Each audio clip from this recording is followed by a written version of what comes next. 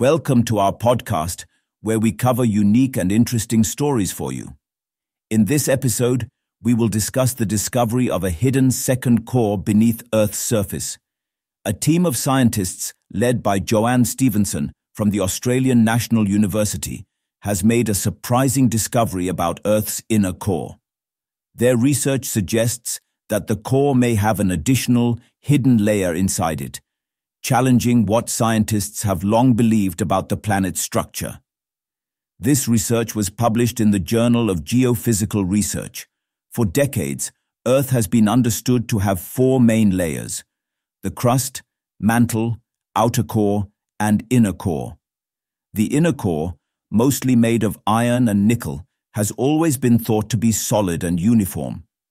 However, this new study indicates there could be more to the story.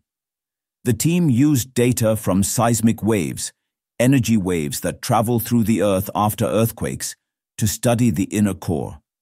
They found that these waves travel at different speeds in different directions, suggesting that the inner core might have two layers instead of one. One of the most intriguing findings is that the structure of iron inside the inner core might have changed over time. Scientists believe that this could be the result of two separate cooling events in Earth's history. This discovery could explain some inconsistencies seen in earlier models of Earth's core.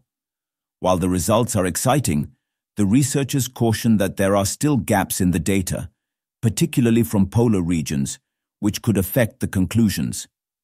Despite this, the study is a major step forward in understanding the mysteries of Earth's interior. Thanks for tuning in.